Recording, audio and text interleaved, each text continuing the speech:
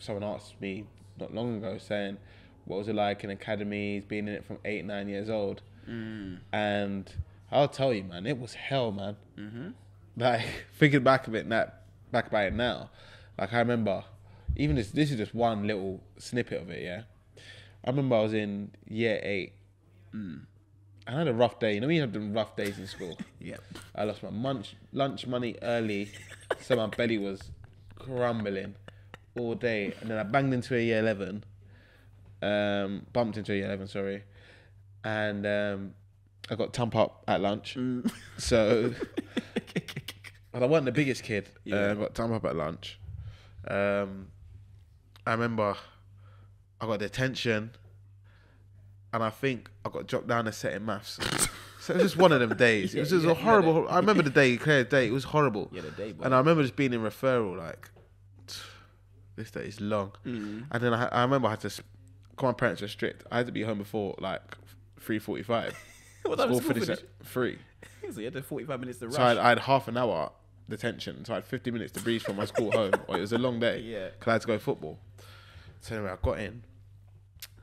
Anyway, come in. Remember, I've gone to Arsenal training. Mum's taking me. I forgot my boots. Oh my goodness. So I've had to get boots out of the cupboard. Like, you know, that people forget their boots. Everyone looking and got boots on. Tried to sneak past my mum. They're like, they're not your boots. So it's like, cool. So anyway, come in. Ready to start goalkeeper training. And then I see one brother coming in the cage. It's like, what the hell? What is that, 6'2"? Oh, yeah. Like, you can see the beard starting to grow. Whatever. And the academy manager goes, oh, Cookie. This is forgot his name, whatever. He's from Romania. Oh, He's in your age group. He's goalkeeper. Show him around. Ah. I was like, can this day not get any worse? So why the hell are Arsenal bringing the youth from Romania at I'm 13 years old? Like, I don't need this. Then I still had to go home and do homework. Yeah, but that had to be done by before you go to school. Morning. Yeah. I'm thinking, this is hell, man. But people don't like see them things. They just think it's like an easy little ride Easy through. path. Yeah. Yeah, no, it's not. It's not, because from my academy times at Crystal Palace, 8, 9, they were fun. When I hit like 10, I had two of my academy. I had a coach at about under 10s who I don't think I got along with well. Yeah. So that was my first kind of setback. From playing all the time to not, well, from still playing all the time to just, you know, in and out, you know. I was one of the smaller boys at the time. Yeah. So, you know, that was a case of factor. And then throughout the age groups, under 11s, under 12s, under 13s, I was probably the main player near enough in my age group. So I'd be playing with the year aboves, which was then another test because you got to now prove yourself to them. And there was loads of hardships along the way, bro. It's just little things. You learn from early the coach is not liking you. Then the players resent you to a certain extent. Of course. Because you're doing well. You're doing well. Then you go Nike Cup, you get the Nike deal. Then there, you get what I mean. Then that's happening, and you're trying to hide the fact that you've got something from everyone else. You get what I mean? And it's a case of you don't know where. Wait, to hold on. look. You got the Nike deal? I got something. Boy, that's nice, man. I was trying my hardest to get one of them, man. I think. Yeah, that was when I was 15. I only got that when I was what? 19, 20? Oh yeah. When I got it late, man. Yeah, when I was young, the stuff was coming in abundance. To be fair, that wasn't having good conversations. That's what I mean, talking about the nice things. If I get half the stuff that I was given from Nike, about handing it away, being a nice person, being you can have these. Boy, I'd probably be a rich man on Vinted right now. So I mean, I'm there to be handed away. I remember I got what, like 6 pairs of magisters. I was like, I'm not gonna wear all 6 pairs. I'll just hand them like this. Yeah, that was me, to be fair. Because to be fair, you know what? Yeah, I wasn't wearing real boots until companies started giving me products. Yeah, I was going. I was running Sports Direct things, the £30, £40 things for a long time, and I was comfortable in them. I was just like, bro, you got good. See, these are my that's because boots. you was at Palace. At Arsenal, it was cutthroat. If you come in with fake boots, them man were on you, bro. It was actually a bullying. It was generally bullying. I remember all of them in my age group as well. This one's for them like that. Them man were generally bullies, bro. Like, I remember I first walked in Crocs. Yo, the cooking I got when I wore my Crocs for the first time.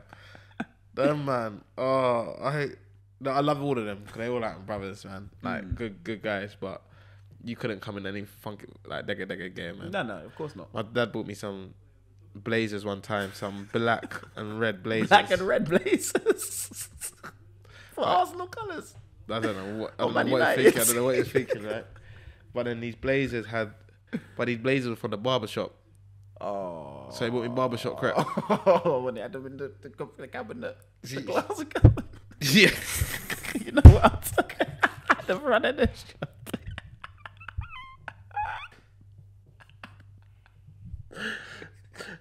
Next to the hats and the CDs.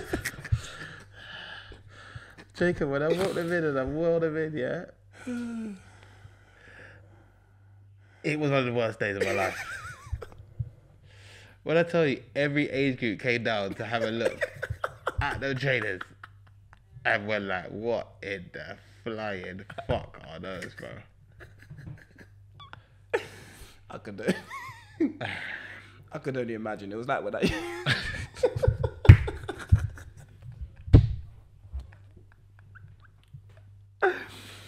Oh, well, what's happened to barbershops? That might be in a section of another episode. Because what happened to that culture where you can buy trainers in the barbershop? You can buy anything in a barbershop. Honestly. Oh, in that glass cabinet, the barbershop used to have some things, boy. They would sell you anything. A lot of stuff that we used to have disappeared, though, you know? Pirate DVDs. Yeah, like the low key. It's just got like being brushed over, bro. Yeah, man. So you slowly like... I remember when my good man used to come into the shop and sell me the pirate copy DVDs. I used to get free for a tenner, and go home and watch my movies. And hoping for the best. That's what you did, was hope. Hoping for one day you might see him and just like ducking. And the next day it's a pure HD new version. Oh man, what a time! Oh, it's crazy. What a time to be alive. But now I remember them days, man. Them days were the good days. As much as like you get cussed for certain things and this and that, those were the better days of your football career. Correct. It's definitely character building. Oh, 100%. You wouldn't be who you are today if it wasn't for those times at Arsenal and my times at Palace, getting cussed for wearing A6. Now the whole world's wearing A6. You get what I mean? Just the general things that happened on tours. We go on tours. The madness would happen on tours. If I tell my stories from tours, man. Yeah. I've heard some of them. Yeah. But those were the days, and you know, you cherish them forever because you actually build bonds and friendships just through those moments. Of course. Like I meet people now, or people see me now, and they're like, "Oh, remember that time?" And I'm like, "Yeah, bro. Like I can never forget those times." Yeah. Even to the time where I'll tell you another one. We went on tour, yeah, and we went Italy, and I did really well. And so by the Leaning Tower of Pisa, or whatever, I'm there chilling, doing the picture, you know, doing the hit thing. We're in our Arsenal tracksuits, and one guy comes up to me and was like, "Oh, do you want to buy a watch?" And I have no money for the watch. You know the type I was talking about. But it's like Breitling, whatever. Yeah. I was like, I really like this Breitling watch. So the academy manager did really well in the tournament. Like, played really, really well. It was like, "Oh, Cookie, what are you looking at?" I said, "Oh, no, I'm just looking at this watch. Don't have enough money." He bought me and goes, "Oh, that's for doing really well." Probably cost me like 30 euros. You know what I mean? So my Breitling thing.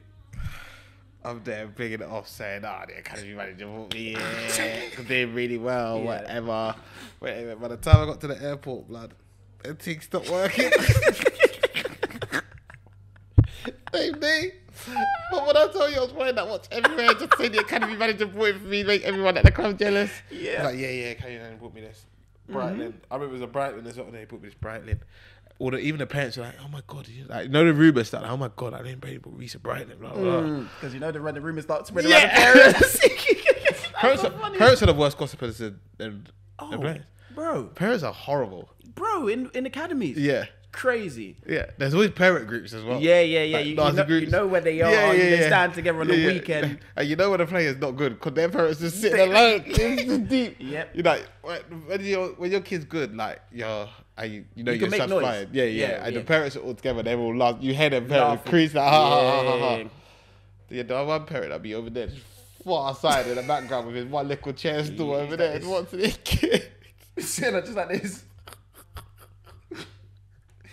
And he leaves quick after the game, straight to the car. He's listening to son, meet me at the car.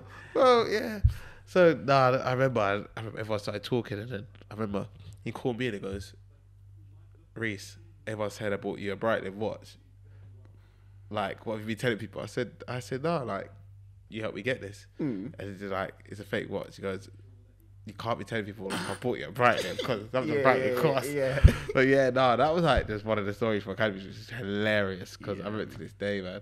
No, the parents all, I think that, do you know what's jokes? I think parents will have funnier stories than the kids. 100%. Because they were doing madness. I remember one time that Jamal Hallett Mundle, his dad was on the sideline playing reggae music.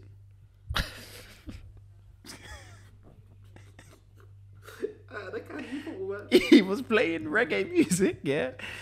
And then my dad come to him and said, yeah, next week bring some new tunes. I looked over and said, what is going on the sidelines of these games? We're not at Sunday League, bro. We're in academy football.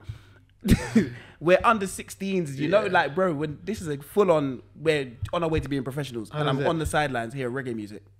No, it's mad. I was just crying with laughter, man. Like, it was a time that you'll never ever forget. What a life.